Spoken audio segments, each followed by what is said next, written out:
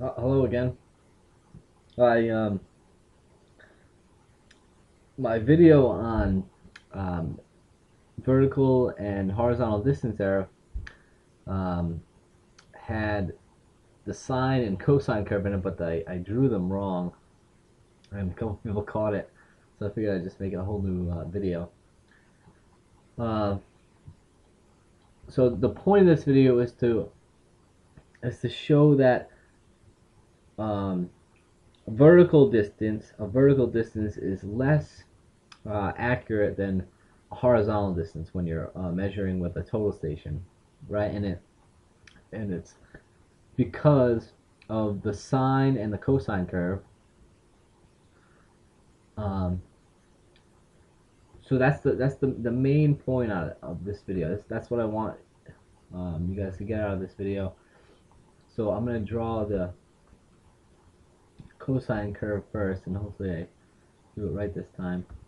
I'm gonna go all the way out to 360 so I don't make any mistakes. So 0, 90, 180,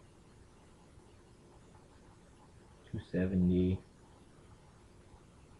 and 360. Alright, so the cosine curve, cosine, the cosine of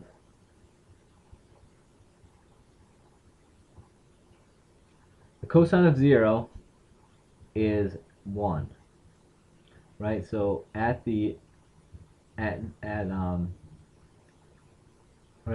0 degrees, the output of the cosine is 1, right? And the cosine fluctuates between 1 and -1, never goes greater than 1 or greater than -1. So let's draw this out. So it starts at 1 here, then it drops down to 90, right? And at 180 it's -1. At 270 it's 0 again, and then at 360 it goes back up to 1.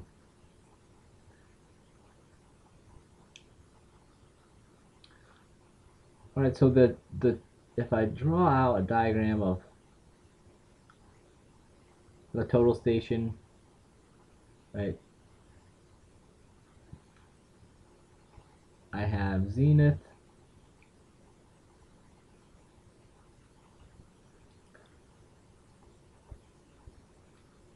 and then I take a slope distance shot, right, somewhere out here.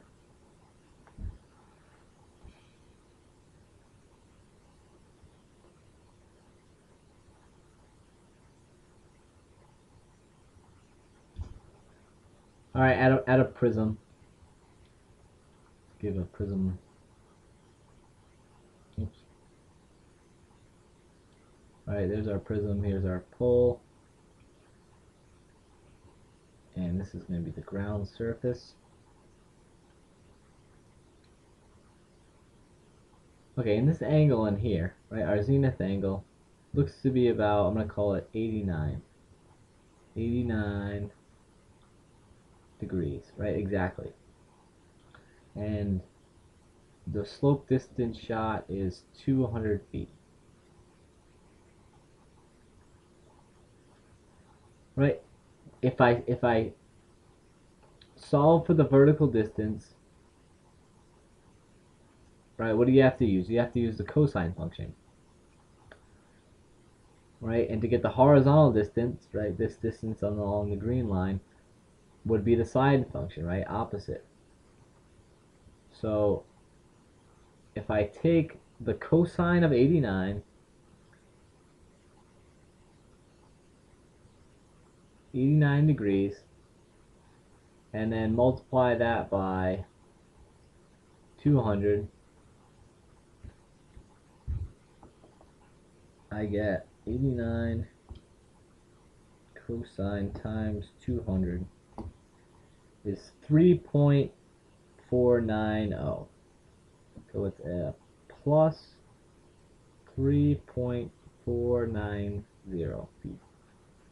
Right, the prism is 3.49 feet above the focal point of the total station.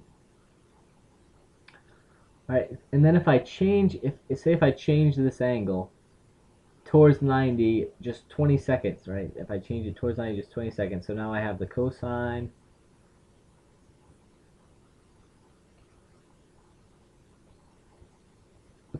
of 89, 0, 0, 0, I'm sorry, 0, 0, 20. Right, if I add 20 seconds to it, multiply it by 200, I get 89.0020.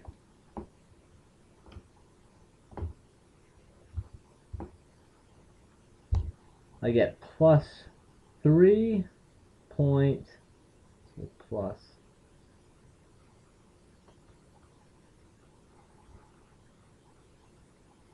plus 3.471. Right, so it changed 200ths. Right, just changing the angle 20 seconds. Alright, so if I do the same thing for the horizontal distance, right, if I take the sine,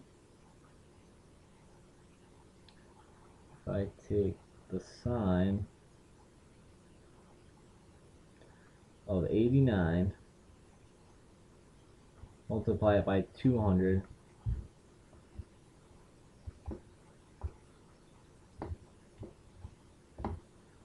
is equal to 199.9695. Right, and then if I change it 20 degrees towards 20 seconds towards 90, it's the sine of 89, 0, 0, 20. Oops, this is 200. And multiply it by 200, I get 89.0020 sine of that times 200. I get 199.9687. Right, so it starts changing what in the thousandths place, just a little bit, right? Not much at all. So essentially, with 20 seconds of change, your horizontal distance doesn't change at all, right? And your vertical distance changed 200ths. So that proves it right there that at a slope distance of 200, right? And if you change your angle just 20 seconds, your horizontal distance won't change, but your vertical distance will. Right, so let me draw out the sine curve now.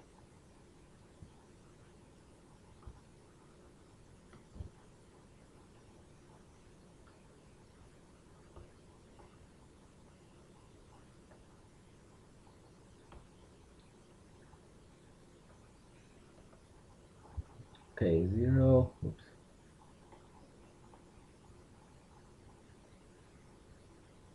90, 180, 270, and 360. Alright, and we know that it fluctuates between 1 and -1. Right, it stays in between those. And at 0, right, the sine of 0 is 0. So we start at the origin. The sine of 90 is 1, so it goes up to 1. right? Then at 180 it's 0 again. 270 it's -1. And then at 360 it's 0.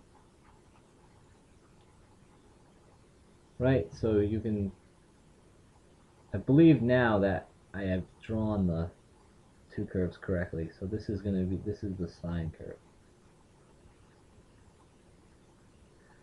Right? And what I just showed was if I take, right, 89 is going to be what, right? Right there. Right? So if I change just a little, head this way just a little bit more towards 90, 20 seconds more, what is it going to do? It's not going to change much at all, right? Because this is essentially flat right here. Right? But if I do the same thing up here, right, where's 89? 89 is probably like right here.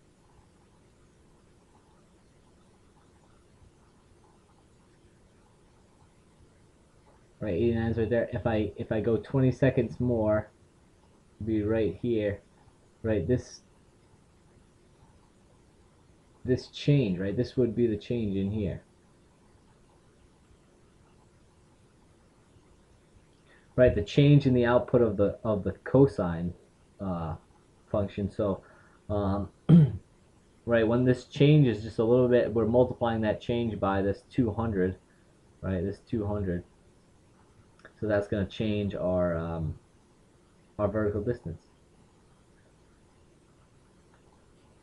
So that's the main point of this video, right? If you're using a total station um, for measurements, your, depending on the distance, right, your horizontal distance is usually a lot more precise than your vertical distance. If it's a very short distance, it starts to matter a little bit less. But usually shots are around 200 or 100 to 1,000 feet. So um, you're gonna change pretty significantly, right, with a little bit of angular change. So I hope I didn't confuse anybody more by drawing the wrong uh, curve in here, but sorry about that. Well, thanks for watching. See you in the next video.